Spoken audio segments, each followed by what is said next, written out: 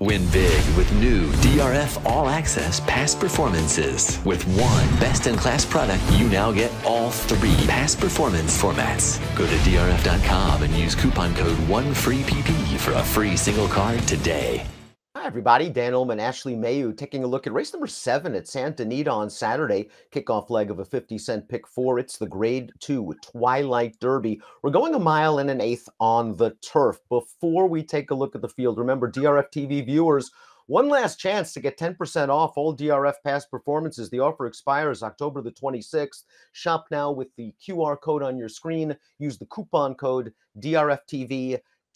Here's the field for the Grade 2 Twilight Derby. We have 7 3-year-olds, again, going 1 1/8 miles on the turf. Kind of an interesting field, Ashley. Several horses moving dirt to turf. We've got the 5 Cathel stepping up in class. Stay Hot, though, has just been consistent all year long.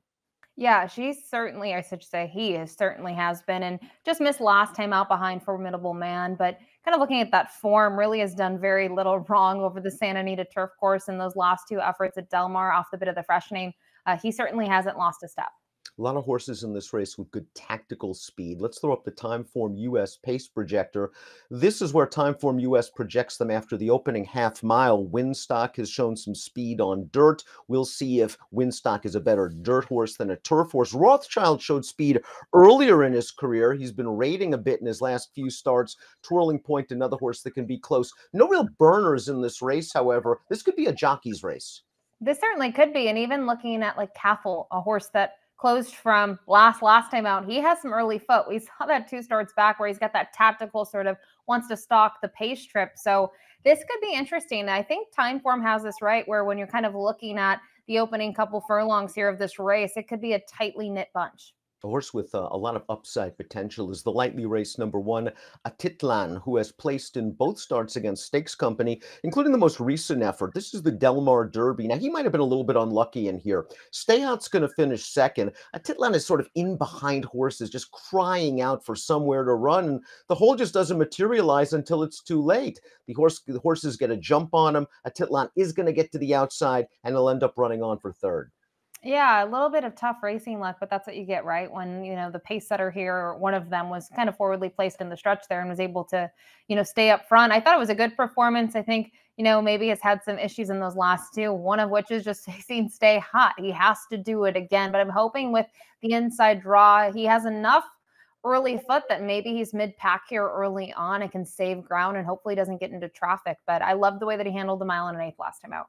Maybe Curlin's Chaos will be the one to show some speed. He's stretching out off a 7-furlong effort on dirt where he went gate to wire in a sub-45 opening half mile. I don't like that they put him on the shelf after that race, however. He's been listed as a vet scratch twice since then, and his most recent dirt races are good. I wish I liked his recent turf form a little better. Yeah, I didn't love the Snow Chief from him. Obviously was favored in there, coming fresh off a win, stayed against the Cowbreds there, stretched out and just didn't have anything really to offer. Mind you, it was sort of a tightly knit bunch at the end of the race. And this is a horse that finished 7th, but only beaten by a length and a half. The figures are a little soft, and compared to others in here. And the figure last time, and as you kind of mentioned, a huge effort going 7/8, but now has been on the shelf. Returns to the turf. There's just some questions I have here. The barn not necessarily known for taking their dirt runners and putting them back on the turf and having success right away. Reservations. I think he is very talented and always been a little bit of a big fan of his, just based on the way that he's been able to rattle off some victories on the front or close from off of it. I just don't necessarily love this spot for him. The number 3 is Winstock, moving back to turf for trainer Bob Baffert. It's a move I don't necessarily love. Usually Bob's horses just excel on dirt, and once they get on dirt, they stay on dirt. But this horse is relatively unexposed, at least routing on the turf. The only prior turf try came sprinting, going down the hill, and he ran into a pretty good field. The 3rd-place finisher came back to place in the Oceanside with an 84 buyer. Another horse with tactical speed. Yeah, I'm not really sure what to make out of this move. They brought him back after a little bit of a freshening, went to the Shared Belief. He didn't fire. It was a huge price in there, but he had to face several of his stablemates, Muth, Imagination.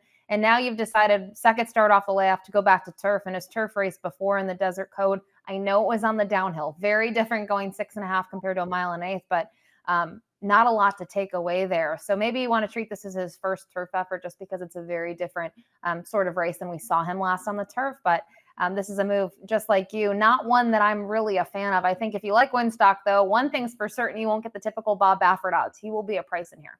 Stay hot to number 4 might be cycling himself back into shape for his third run off a little bit of a layoff for Peter Urton. We saw him finish second in the race with Atitlan, and he handled the 9 furlongs just well, considering there really wasn't a ton of pace for him to rally into. He was last early. They went 1:15 and change for 3/4, so he ran on well. You know what you're going to get with this horse. It's an honest, consistent try.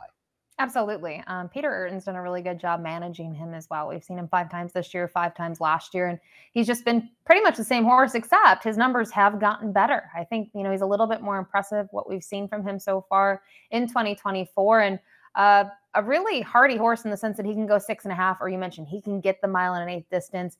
He looked very good last time out. He only missed by half a length. I love him third start off the layoff. And, they took that try at Churchill, maybe the shipping and just the race took a little bit out of him. They put him on the shelf. And since then, he's really hard to ignore his recent form. Trainer John Sadler has been very patient with the 5 Cathel, and it looks like this guy is starting to come into his own at just the right time. Let's watch his first level allowance victory last time out. He did get a pretty quick pace to rally into, but here's another situation where he's going to have to squeeze his way through in between horses. And once he does, he sets sail after the winner, and he finishes this off very well. Yeah, the way he strides to the wire is pretty impressive because at this point, the 5 on the inside, Uncle Happy is moving quite well as well, but he's just better and has a really big stride on him. I think stretching out in distance to 1.125 miles should be no issue for him. He was a little bit closer 2 starts back and then tired in the end. I still think he can be a little bit more tactical off of that performance alone. I think maybe he just needed a little bit of a tightener after not being seen for over 2 months, but has done very little wrong stateside. Another one that's improved. And last time out, I think that's a reason why they've decided to put him in this spot, right? Get him against stakes competition with a number like that against who he's going to face in here. He is one that I think is a major player. Although the 6 Rothschild is still eligible for a non-winners of 2 life heat, and the lone win came on dirt, all of his turf races are good. His race 2 starts back in the Oceanside I thought was excellent. He could never get cover, 3-4 wide throughout, in contention in the stretch, and still punched on. And he handled that quirky Kentucky Downs configuration in this race. The Nashville Derby last time out, they stretched him all the way out to 10.5 furlongs, and he stayed on pretty well to finish third behind Carson's Run, who came back and won the Grade 3 Jockey Club Derby in New York with a 90 buyer. He's just a very snug fit at this distance and this class level. Yeah, and his one win though was on the dirt, but I love his turf numbers in those last 3. And you mentioned he hasn't been able to get another win, but you look at his race at the end of last year, he almost got the job done, and then he had plenty of time off, regrouped, came right back to Del Mar in July, and the pace fell apart there completely. And I think when you look at it, you might say, oh, well, he made the lead and surrendered. I just think the other horses were moving a little bit better in those final stages, and that's why he was defeated and passed. I don't think it was necessarily him tiring that bad. I just think Formidable Man and Guy Named Joe were just traveling best late. Loved his performance last time out. Now I think he's got a little bit of endurance, not just because of the 1 mile and 5/16, but we talk about this every single time. Kentucky Downs, it's a grueling turf course. It's not flat. There's hills, there's bumps, there's everything going on. So I think he gained a lot out about that. An 89 buyer, just from a fitness perspective, love him on the cutback. The 7 is Twirling Point. This horse is also cross-entered in the Bryan Station Stakes at Keeneland on Saturday. Not sure where he's going to go just yet. I have trouble making out what to do with his last race at Horseshoe Indianapolis. It was just a paceless race. They handed it to the winner at the start, and there was no passing going on. Maybe he was compromised. But then I look at the horses that have come out of that race. 6 next out runners, none hit the board, the best buyer of 77. Maybe these were a little bit too tough for him, although his prior turf form was good. It's tough to say. You mentioned they handed it to Lucky Jeremy. If Lucky Jeremy ever gets an easy lead and it's that soft, I mean, he's a sure thing, right? And that's basically what happened. I don't love that performance. I thought the Jersey Derby was a good performance, a well-timed ride from Frankie Dettori, got him up in time, and kind of looking at that, he was able to get a trip where he was third early, 4 or 5 lengths off the pace. The pace was decent enough. It wasn't lightning quick, but it was quick enough for him to make that late move. And off of that performance, I would say 1.125 miles is in his wheelhouse, but he seems to be a little pace dependent. Yes, he can win on the front end, and he's done that twice, but curious to see what his tactics will be in here. We talked about it.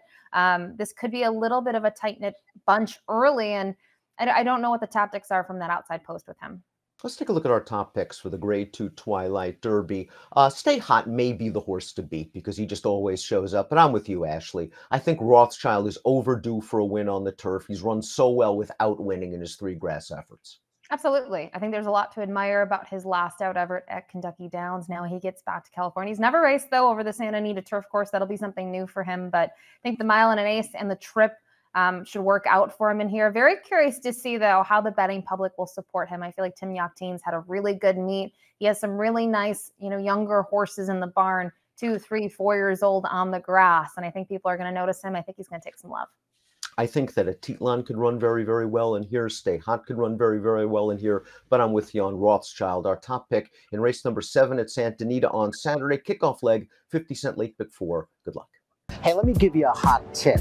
If you liked the content that you've seen before, click on the like and subscribe button right here. And of course, for more DRF videos like Race of the Days, stakes previews, click on the videos right here.